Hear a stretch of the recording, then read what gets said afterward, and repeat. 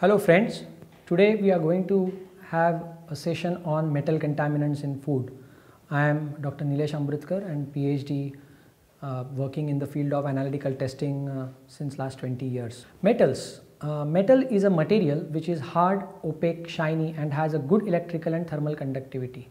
Metals generally do not occur in free state and only metals like gold, mercury, platinum are occasionally found in free state. Other metals in nature are present in form of either oxides, carbonates, sulfides, etc. All metals, if taken in excess amounts, are always toxic. In the context of food and human diet, metals can be classified either as minerals, micronutrients or contaminants. What are minerals?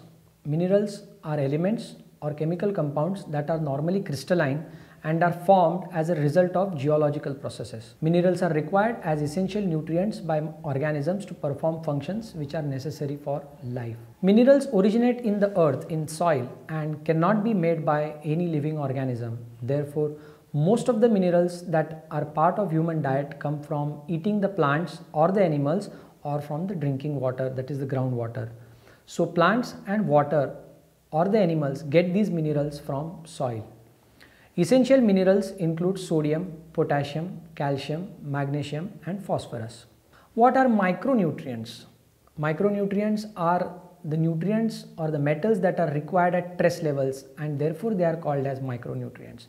Apart from minerals, human body requires other metals in very small quantities like zinc, selenium, cobalt, iron, copper, manganese, molybdenum, iodine.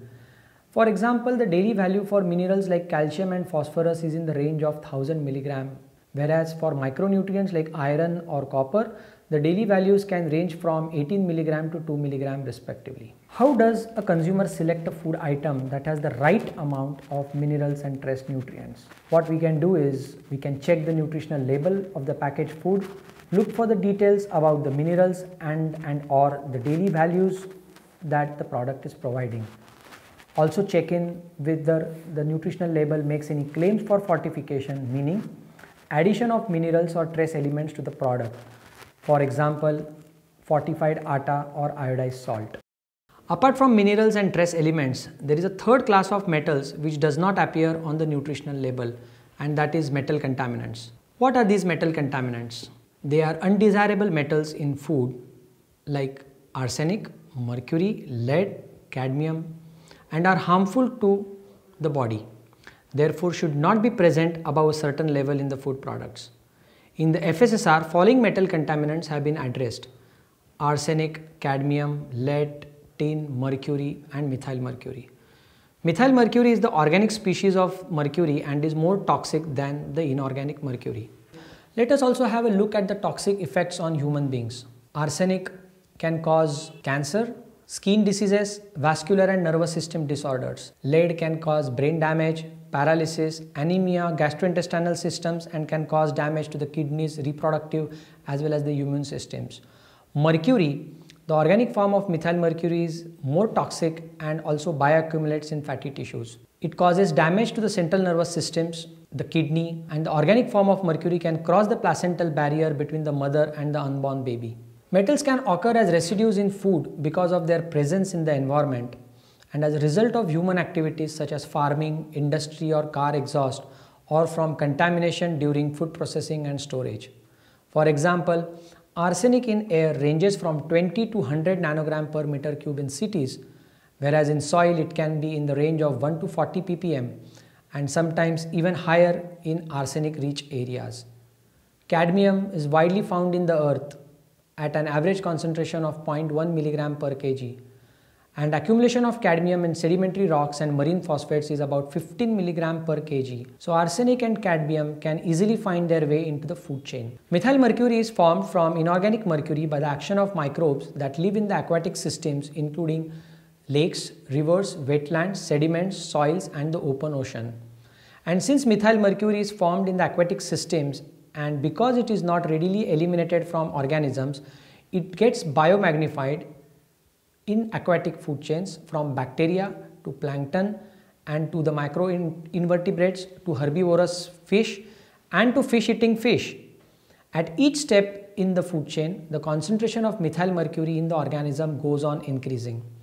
In summary, people can be exposed to these metals from either the environment or through by ingesting contaminated food or water. Some examples of bioaccumulation or accumulation of metals in food includes arsenic in rice, lead in carrot, mercury and methyl mercury in fish and sheep products, cadmium in cereals, fruits, vegetables, meat, tin in canned foods, and nickel in hydrogenated fats. Few slides ahead will show us the MRLs for these heavy metals.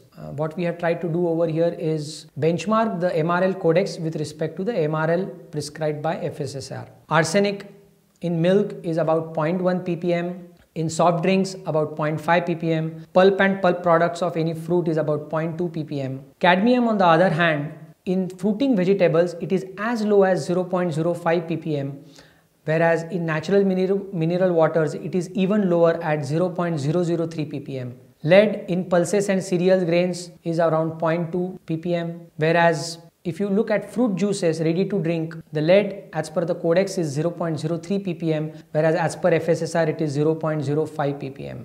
In fish it is 0.3 ppm, whereas in case of milk, lead allowed is about 0.02 ppm. For mercury and methyl mercury, again the standards have been prescribed by codex.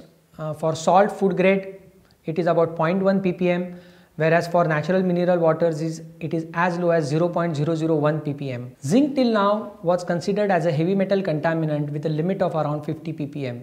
However, it has been observed that many of the food products does contain zinc as naturally occurring heavy metal up to even 65 to 70 ppm, for example in coca beans. When this was reported to FSSAI, FSSAI has positively come up with a new guideline and has omitted zinc as a heavy metal contaminant. Now, we also need to look at the analytical methods for detecting these heavy metals. Lead, cadmium or mercury can be analyzed using AS, ICP, OES or ICP MS. However, the important thing is sample preparation. It can be either done by acid digestion, open or closed method, or ashing, dry or wet ashing. As explained earlier, most of the elements do not occur in free form. They are often present in oxide, carbonate, sulfides and other such forms in nature. So detection techniques used for the metals can only analyze free form of metals and not their oxides or carbonates. In addition to this, metals may be attached to some organic part of the food matrix like methyl mercury present in fatty tissues. Acid used in the process of sample digestion helps to solubilize the metal in solution and release the metal from its different forms, therefore making their detection easy. For example, nitric acid converts the elements to nitrate salts which are readily soluble in water and therefore can be detected very easily. In the same way, ashing at high temperature helps in burning of the organic matter and yields the metal in its free form. Sample preparation using acid digestion. Nitric acid is the most commonly used acid as apart from forming the soluble nitrate salts of metals, it also acts as an oxidizing agent.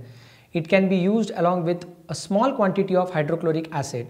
And for samples containing very high organic matter, an oxidizing agent like hydrogen peroxide or perchloric acid helps along with nitric acid. Acid digestion can be performed in two ways. The conventional open digestion method, and currently the most popular method is the closed digestion method. Let us have a look at these two methods. In open digestion, as the name suggests, it is carried out in open without covering the digestion vessel. However, it has got some disadvantages like the oxidizing power of nitric acid is insufficient for some matrices at 122 degrees centigrade, which is the boiling point of nitric acid, and therefore digestion may be incomplete for some matrices. When these matrices are high in fat or protein, it becomes even more difficult. There could be possibility of contamination through air and also danger of losing some trace or volatile elements. Therefore, closed digestion is preferred. This closed digestion can be carried out using a microwave digester. Temperatures achieved in closed digestions range from 200 to 260 degrees centigrade and leads to reaction kinetics and complete decomposition of the matrix. However, reaction vessels used for closed digestion have to have certain specific characteristics.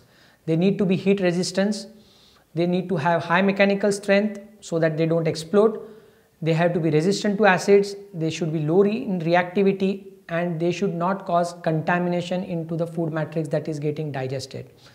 and that's the reason these digesting vessels are quite expensive. So an ideal sample preparation technique should be able to achieve complete solution of the elements, complete decomposition of the matrix, avoid losses and contamination of other heavy metals, reduction of handling and processing time, and finally a high throughput system. The detection of these heavy metals can be done using high-end instrumentation such as atomic absorption spectrometry (AS) or inductive coupled plasma (ICP) or inductive coupled plasma coupled with mass spectrometry, that is ICP-MS. The AS is the oldest technique available. A graphite furnace AS offers a very low detection limits which are not even possible by the new techniques such as the ICP. But there are disadvantages. Low throughput, then detection of refractory compounds like those of aluminum, vanadium is not correct. Non-metals like sulfur and phosphorus are not determined by AS, and detection of group 1 elements like sodium, potassium possess lot of interferences. Whereas ICP OES relies on atomic emission spectroscopy, it has got number of advantages. It is a high throughput system wherein in one run you can analyze multiple elements. Detection of refractory compounds like aluminum, vanadium are possible because of the high temperature of the plasma. Even the non-metals like sulfur or phosphorus can be determined, and most importantly it has a very high linear dynamic range. The ICP-MS is a very costly system, but it has got a lot of advantages over ICP OES, and actually it covers the advantages of graphite furnace and the disadvantages of ICP OES by going to the range of detection range of 1 to 10 ppt.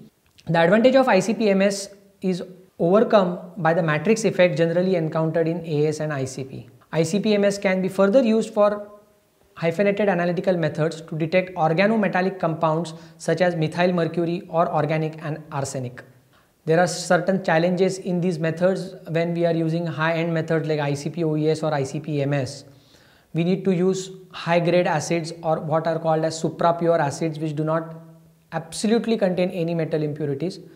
Use of contaminant-free vessels, cleaning and upkeep of microwave digester vessels and the glassware is very, very important. Trained analyst, validated methods. A single method cannot be applied directly to all type of food matrices as there is lot of matrix interferences, and maintenance of ICP OES and ICP-MS is very, very critical because cleaning of torch nebulizer is a daily activity and essential for smooth functioning of these instruments. Some of the recent notifications of FSSAI dated 3rd May 2016, they have defined the MRLs of metal contaminants and have in fact amended it or made it more stricter. They have included some new categories or they have decreased the MRLs. For example, edible oils and fats earlier had an MRL of 0.5 ppm for lead and it has now been changed to 0.1 ppm. MRL for cadmium in bulk vegetables has been newly introduced and is at 0.05 milligram per kg, and to achieve these lower MRLs is a challenge. Of course, this can be achieved using ICP OES and ICP-MS. This challenge can be handled using better sample preparation methods and more sensitive instruments. More sensitive instruments like the ICP OES and ICP-MS and better sample preparation techniques like use of microwave digesters. Lower levels of detection can be achieved using ICP OES up to 0.05 ppm and for ICP-MS up to 0.005 ppm.